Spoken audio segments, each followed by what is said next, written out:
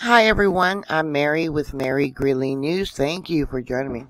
There was a magnitude 2.9 earthquake, 18 kilometers southeast of Blue Lake, California.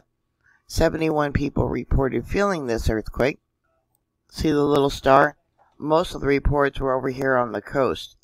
We got Humboldt Hill, Neyland, Six Rivers National Forest, and up here by, McKinleyville, Lindsay Creek. Going to Google Earth using that. More likely had a fault line that probably moved. There's been quite a few earthquakes in this area lately. Tension probably came from the east and was applied going west.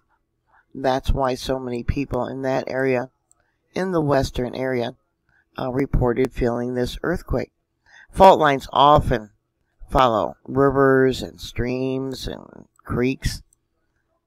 And yeah, let's go zoom over here to the closest town that we got. Looks like basically a lot of farmland here. Neyland. And what else do we got over here? So the question is, did you feel this earthquake? We got Eureka, Cutton, Ridgewood, even though they don't show it on here for the felt reports. Let me go back to that. Well, they do show Eureka and Arcadia, but I hate it when they put the little felt boxes over the names of the area. Yeah. And I wish USGS for the felt reports would actually put what people felt, what direction the movement came from, if there was any damage. More likely there wasn't any damage from this earthquake being a 2.9.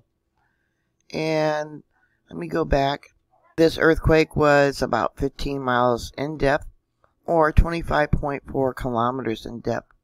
So, those of you that follow me or happen to stumble upon this earthquake report, what did it feel like? How long did it last? Did you hear any sound with the earthquake? Please put it down below. Thank you for subscribing. Please stay safe. Always be prepared for a disaster. And I'll talk to you later.